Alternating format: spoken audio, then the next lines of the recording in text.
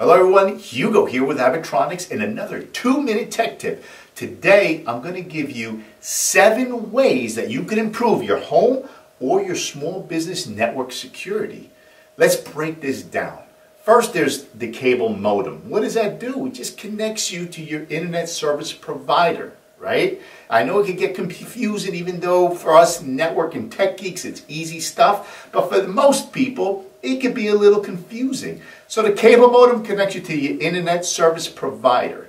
Then there's your router. Different types of routers out there. But what does that do? It just passes and routes all of your devices to the internet.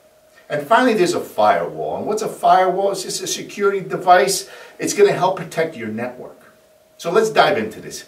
First and foremost, you gotta change your router username, because when they come in and they install everything, it is important that you switch out that username.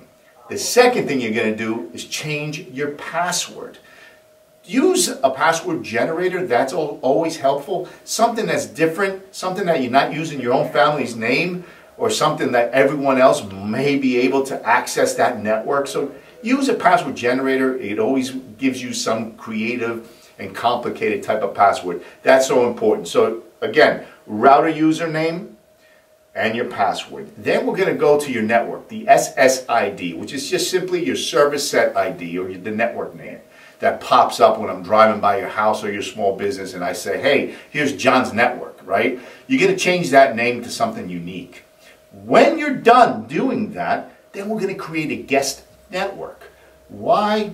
Well, if people are coming into your home, chances are they're not going to hack into using your password into your network, right? But you always want to keep your personal network totally separate from anyone who comes over.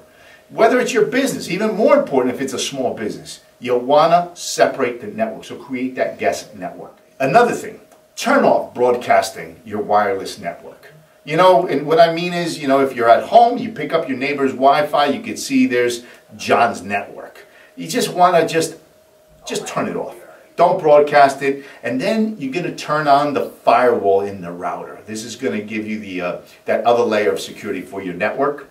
And finally, this is something we all do not do, but it's so important, and I'm just reminding you, update your router's firmware. It's always so important to helping secure that network environment within your home or small business. Again, there are many other things that you can do to really lock down the security of that network, but I'm giving you 7 basic tips that you can do yourself, whether it's a home or a small business.